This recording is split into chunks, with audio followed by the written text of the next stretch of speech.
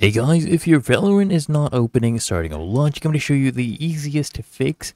First, you right click on your start button here at the bottom left, and then I want you to go ahead and click on a task manager. Now from here, what I want you to go ahead and do is of course find any instances of Valorant or Vanguard that is actually running.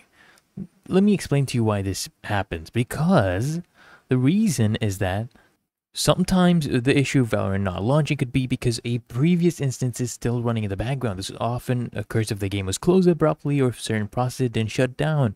So you need to go to the task manager and turn it off. So let's say, for example, you find Valorant. You just click on it and then you right click and then click on end task. For example, let's say this was Valorant. You right click and then just click on end task, or you can click on it and then come here and click on end task. Another thing is to run Valorant as the administrator.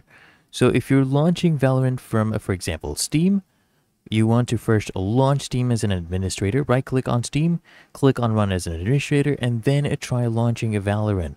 Okay?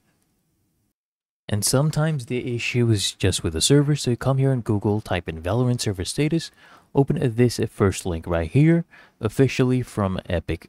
Okay, Riot Games, and then you'll be able to see whether or not the game servers are actually on. So choose your language, come here, you can see there's no issues right now, so the game should be working.